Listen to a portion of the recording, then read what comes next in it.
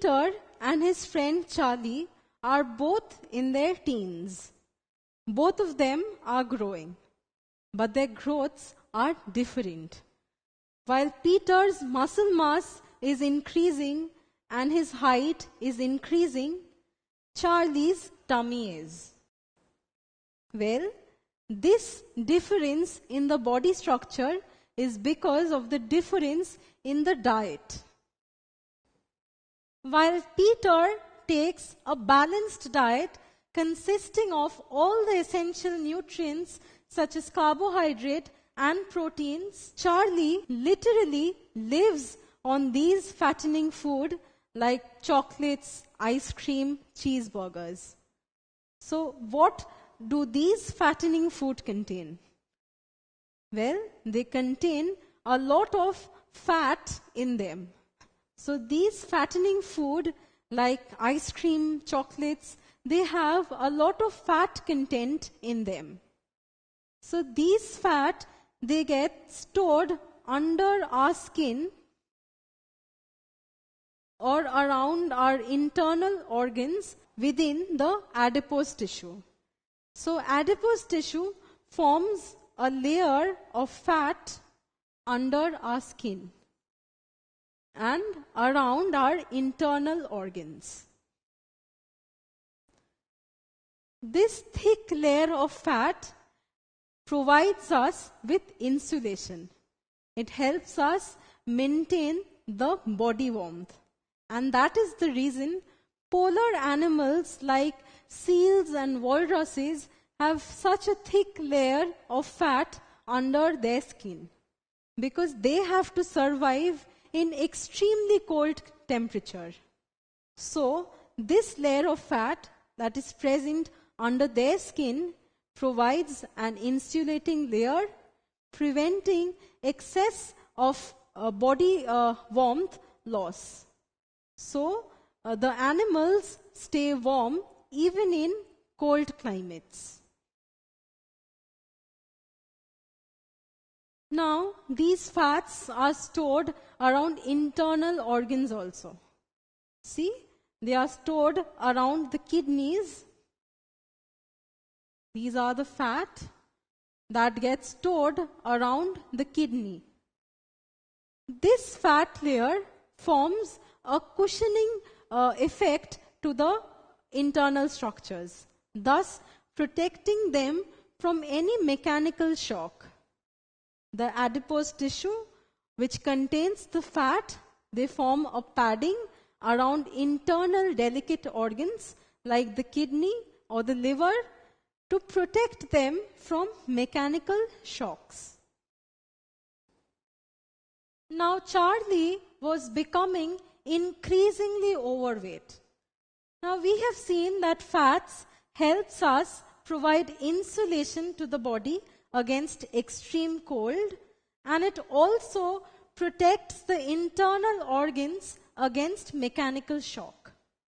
But we also have to remember that fats get stored in the body. In Charlie's body, fat was getting stored in greater amounts. So it was being extremely difficult for him to move around or to do any kinds of physical exercise. So the doctors asked him to reduce the fat content in his body. For that, they advised Charlie to reduce quantity of food consumption, and they also advised him to do physical exercises regularly. Now, Charlie wondered if he did not take sufficient amount of food, then where would he get the energy to perform these rigorous physical exercises? So exercise requires energy, but Charlie was asked to reduce the amount of his food intake. So what would provide him with this energy? Well, the fat that is stored in Charlie's body will break down upon exercising, and that broken fat will provide Charlie with the energy to exercise. 1 gram of fat will approximately provide Charlie with 9.3 kilocalories of energy. So Charlie's weight will slowly reduce because he'll lessen the amount of food consumption, plus he'll exercise, and the energy that is required for exercising will come from the broken fat that is already present in his body. So, the function of fat, apart from insulation and protection of internal organs, is also to provide energy to the body for the various activities. Now, we've discussed this earlier, that the cell membranes of both plant cells and animal cells are made up of a structure known as lipoproteins. So lipoproteins are made up of lipids and proteins. Now notice the structure of these lipids or fats.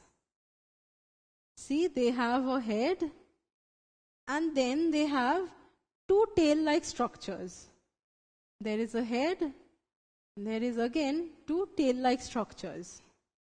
So apart from providing insulation, protection, and energy to the body, fat also helps in the formation of cellular structure, as in the cell membrane. Now let us look into the structure of a fat. It has a portion which is known as the head, which is composed of glycerol, and the tail is composed of fatty acids. Now these glycerol and fatty acids are all composed of carbon, hydrogen, and oxygen. Look at their structure. This is the structure of glycerol. See, it has carbon, hydrogen, as well as oxygen. Similarly, in case of fatty acids, there are carbon, hydrogen, as well as oxygen. So fats are made up of carbon, hydrogen, and oxygen in the form of glycerol and fatty acid. Now, it has been recently surveyed and seen that the people of United States of America are becoming increasingly obese because of their lifestyle and their eating habits. And it has also been seen that with increase in obesity, there is a greater chance of heart attack in the USA. So what is the connection between the increase in obesity and heart attacks? Well, these people, they literally live on junk food. Now, junk food has a very less amount of essential nutrients, but what they have in a large amount is fat. And in this fat remains dissolved a molecule known as cholesterol. So what does a cholesterol do? The cholesterol which is present in the fat of these junk foods, they get deposited in our internal vessels. See, this is a blood vessel.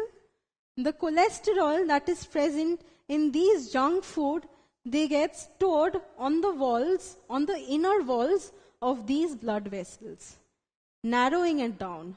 See, this is a normal blood vessel. But when cholesterols are getting deposited, the blood vessel is becoming narrower. So if the blood vessel becomes narrower, there will be reduced blood flow.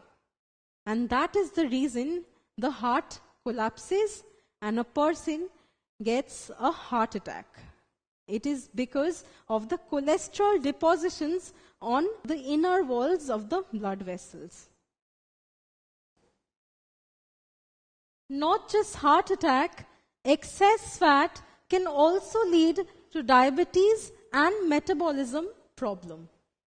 So let us all say no to junk food.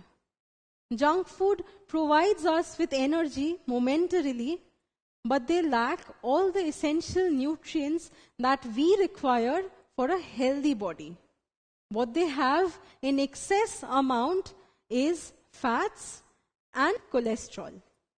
And these fats and cholesterol, if taken in a large amount, can make us very sick. And people can even die of heart attacks.